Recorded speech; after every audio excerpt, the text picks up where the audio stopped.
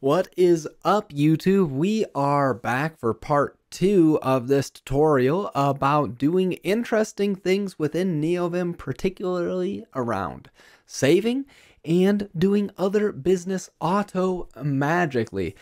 This video is back because we got the thumbs up. There were enough thumbs up on the last video. As it turns out, you want to see more like this, so we're going to go get right to that.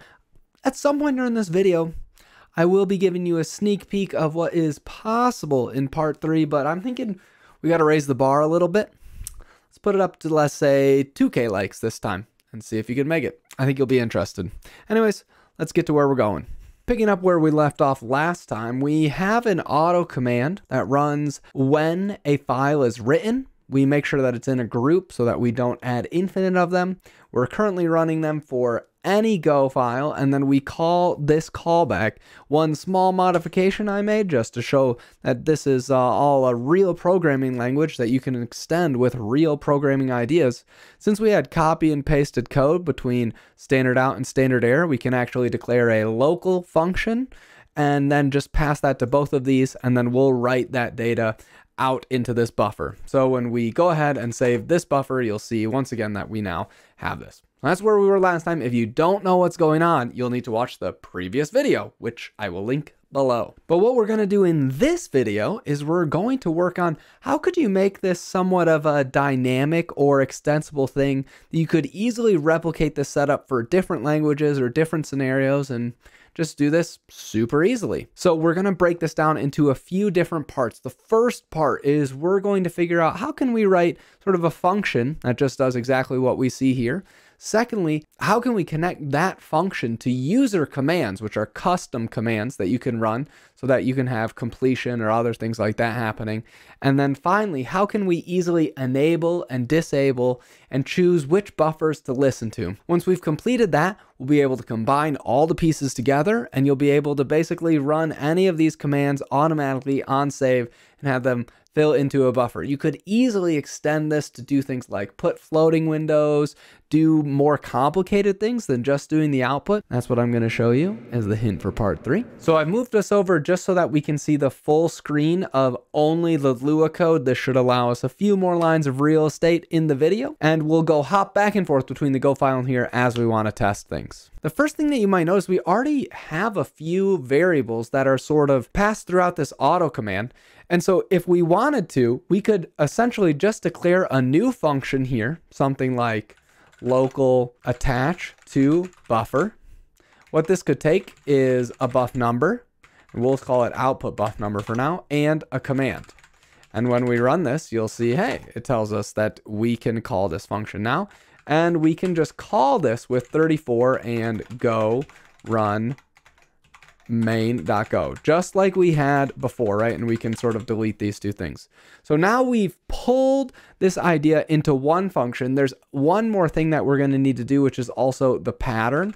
So why don't we go ahead and put pattern here, and we'll put pattern right here as well, so that when we're using this function, we're able to easily parameterize whatever we're interested in doing. I think you can probably see where this is going to be going. After we've saved and executed this file, we can go back to our main.go, and we can indeed write this and see that our auto commands are still working. If you want, I can go ahead and put something like, let's go ahead and drop a new thing in here, which says testing, just to prove that this is what's going on. When we write this, you'll see the new testing's coming up. As I mentioned, for part 2, we're going to figure out how can we make commands which allow us to easily interact with them and call other functions. So what you need to know is nbim create user command. This allows us to create a new command that can be triggered by typing something. So for example, when you type colon, you're able to see that there are a bunch of commands already.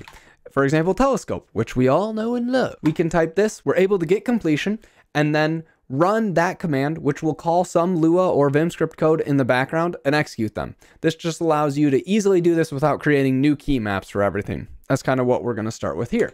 So we might have something like call this auto run, right? And what we're going to pass into this function, we can find out by reading the friendly manual. So in the help here, it tells us that we need to give it a name.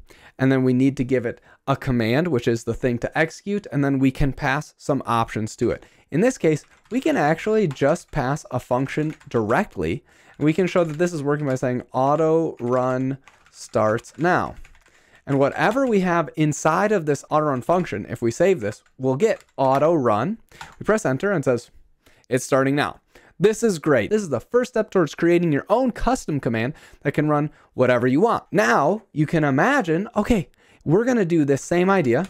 We're going to bring this back into our part 2 where we have this idea of attaching to a buffer. We're going to say we want to run these things. And now what we need to do is we need to prompt for a few things to give us some information. The first one is we want to know, hey, what output buffer should we attach to? So we could say buff number is vim.fn.input. This allows us to just ask the user blocking what buffer you would like to do, buff number. And we can just say like this, chose buff number. This will allow us to see, hey, what did we actually do here? So let's check this out. We run this, we save it. We can now execute auto run. Auto run will now be this new Lua function that we just created, and it's going to say, what buff number would you like? We can say 34, and it'll say that we chose 34. Okay, so that's part 1. That allows us to get the information we need to know where we're going to output the results of the program. Part 2, we need to know what command we're going to run. So we can say vim.fn.input command. And this will give us a command to run. And we'll also need to get the pattern, which is vim.fn.input pattern. Okay, so this allows us to call the input function, get each of these 3 results, and then we'll also need to just do one thing where we actually end up doing vim.split this by space, which will make sure that we get this when we can type go run main.go. Once we have each of these 3 items, then what we need to do is pass this into our existing function, which is attach to buffer. Now, what's great is we don't actually have to make attach to buffer a global function or required or anything else like that, because Lua can just take the surrounding closure and grab those op values and put them into the function. So in this case, we need to do one other small little trick, which is we need to convert the buff number into an actual number. The way that we do that is just by calling toNumber on buff number, and then we can just pass in the pattern directly here, and then we can pass in the command. So now what we can do is we can say, we'll save this. So now when we run auto run, we'll be able to say auto run, just like this. And it says, hey, what buff number would you do? Originally, we had 34, so we're going to say 34 again. I recognize now that I spelled partner instead of partner, but what are you going to do? And we'll say star.go, and then last will be command go run main.go. So now whenever I save this file, it will continue to execute this file. So now that we're able to easily configure both what kinds of patterns we're going to do, where we want the output to go, and what command to run, let's just show a different example now of, instead of just running some Go file, maybe what we want to do is we want to say whenever we save a Go file, I just want to run Go test on this directory.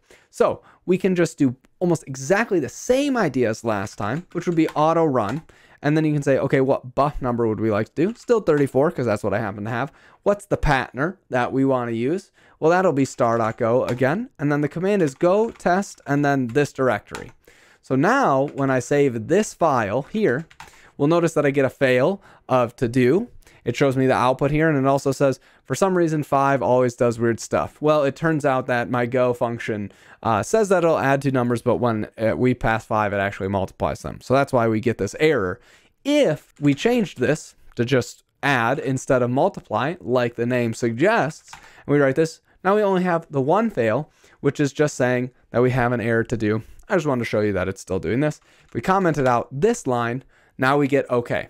So this allows you to do a really, really quick iteration cycle on saving and seeing the results as fast as possible and as they stream in, which I think is great. As a quick aside for the tease for what part 3 could be if we get 2,000 likes on this video, I'm going to show you how we could even extend this idea to be able to do cool stuff like when we save, we get inline diagnostics that we can move between each of these, and we could even do something like showing the output of a particular test when it failed in a split and then closing that as we go.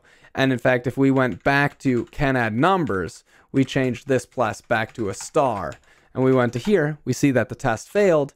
We can once again do this, and you could imagine adding another command or a key map to open this very quickly. You're able to see only the output for this particular test. So even though we had 2 tests fail, maybe I'm only interested in actually figuring out this one at this particular time. So if you want to see a video about that, just smash the like. It's just that easy. That's everything we've got for this video. If you're interested in starting to see something like how could we incorporate diagnostics, key maps, additional state saving, and those sort of really complicated things, let me know. Give me a like on the video. That one's going to take quite a bit more time to put together as a video, so I want to make sure that people actually want to see that. Of course, I'll post this code later once we're done with the whole series up on GitHub, and you'll be able to see this and look at it and sort of copy it for yourself to do your own things. Leave a comment if you have any other thoughts or anything further in the series, and thanks everyone for hanging out. I hope you enjoyed this video, and I'm glad that you're here. Thanks.